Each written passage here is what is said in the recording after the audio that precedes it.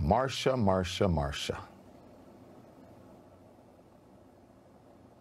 The Neanderthals have been extinct for about 40,000 years.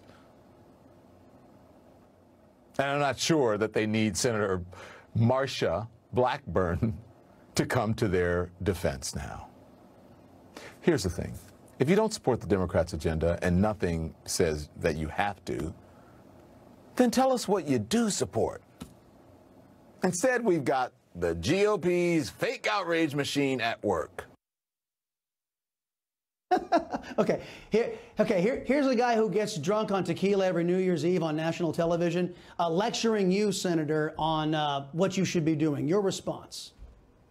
Well, what he is completely unaware of is that when I was in the state Senate in Tennessee, there was a 4-year battle. They were trying to put in a state income tax. Those of us that opposed the state income tax were labeled Neanderthals by the elite. So we decided to form the Neanderthal Caucus, and we fought back. We talked about what Neanderthals were, made up T-shirts, so we can say, we've got the T-shirt. We've been there. We've got the T-shirt. There, you've got it. Yeah.